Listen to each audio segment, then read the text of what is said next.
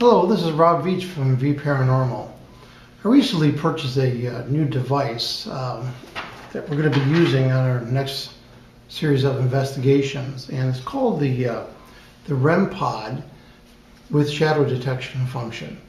And you could purchase this. I purchased this from ghosthunterstore.com, and that version is the version that has the red plexiglass top. You could also purchase it from the inventor's site, Gary Gelka, at pro-measure.com, and that version is the same electronics, but it has a glow-in-the-dark top on there. So what's a REM-Pod, and what's the shadow detection function? The shadow detection function that's built into this will actually detect minute changes in light. And the unit comes with two different red LED illuminators. There's a long range and a short range one. The bigger LED is the one for longer range. It's got a longer focal length, and the smaller one is for shorter ranges. This will project the light onto this sensor, and probably 25, 30, 40 feet away is fine for the smaller sensor. Probably go 50, 60, 70 feet for the larger one. And once you line this thing up with this light, you actually want to take the light and turn it so that the main focal point is a little bit off center to this sensor on here. But once you do that, and something interrupts this light field and creates a shadow on the sensor, the thing will alarm, and the center LED will light up, and it'll change its tone. If it's a decrease from a shadow, it'll drop down the note, and if it's an increase in light, it'll increase the note. These outer LEDs are for the REM function. So the shadow detection is unique, and it will detect minute changes in light.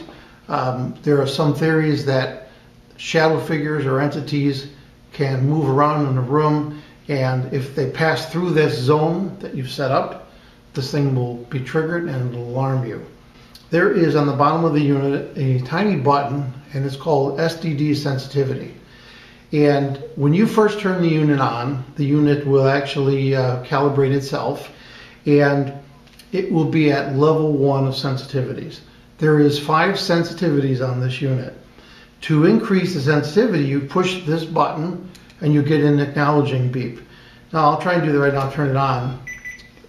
So if you hit this button right here, that's sensitivity 2, sensitivity 3, sensitivity 4, and sensitivity 5. If you hit it again, it goes back to sensitivity 1. The inventor, Gary Gelka, recommends that you use it at sensitivity 3. If you lose count of how many times you push the button, just turn it on again, or turn it off and on, and you could do that calibration again and go to level 3. I have tried level 3 and it works great. I've also tried up to level 5. It works great also. The shadow detection function uses the center LED alone, and the REM-Pod function uses the outer 4 LEDs. I'm going to demonstrate the shadow detection function in my basement here with an infrared light.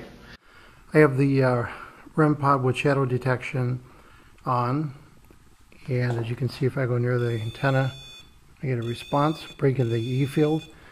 The shadow detection sensor is lined up, and about 25 feet away, at the end of the room there, I've got the small short field, short length sensor transmitter that comes with the REM-Pod.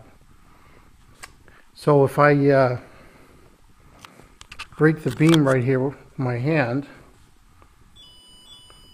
you can see it responding, and you can hear the tone decreasing when I block the light, and then you can see the tone increasing, and the green LED, you can't see the green, comes on, and the tone increases in frequency, letting you know that the light dropped and then the light increased. And I can go all the way back to about 20 feet back, and I can break the beam.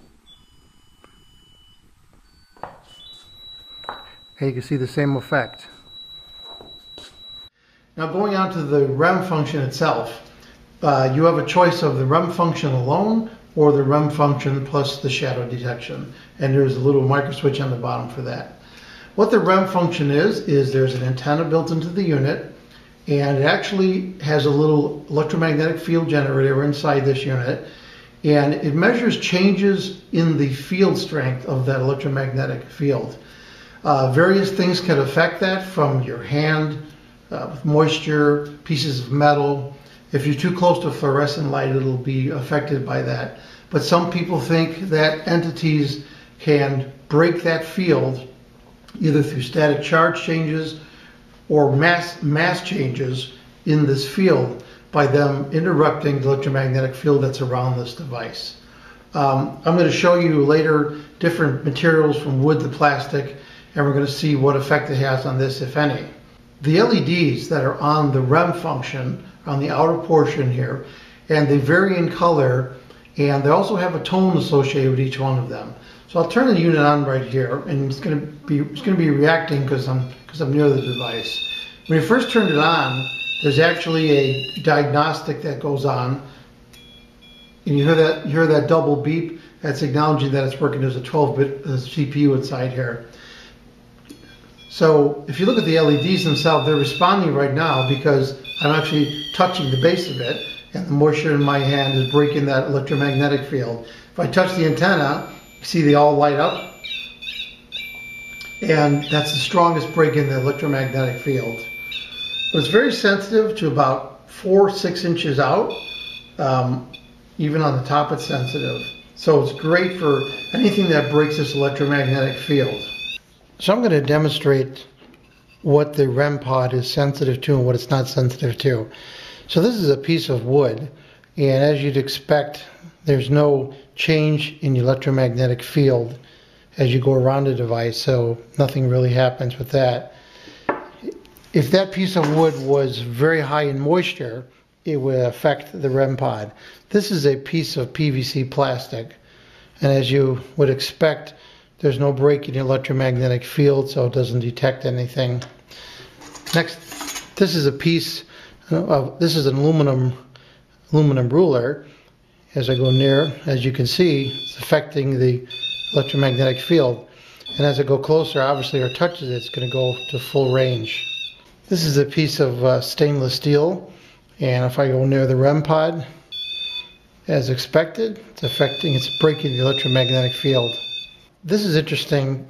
This is a very powerful magnet on the end of a piece of wood, and it doesn't affect the electromagnetic field. And I'm not quite sure why that is, but as you can see, it has no effect on it, unless I actually were to touch it. And of course, it sticks to the antenna. But in terms of the electromagnetic field being broken, it doesn't have an effect on it. I wanted to show the REM pod that it's also sensitive to static energy. So I've got this piece of bubble wrap, and I'm going to charge it up, and I'm going to go near the REM pod. You'll see that it'll respond to the charge as the charge is discharged, creating a disturbance to the EMF field, just like my hand does here. I'm going to charge this up now. So you can see it's responding to the charge on the plastic, the bubble wrap. And this isn't my hand, because my hand is way back here. This is the actual bubble wrap. So something with a charge, a moving charge especially, will affect the REM pod.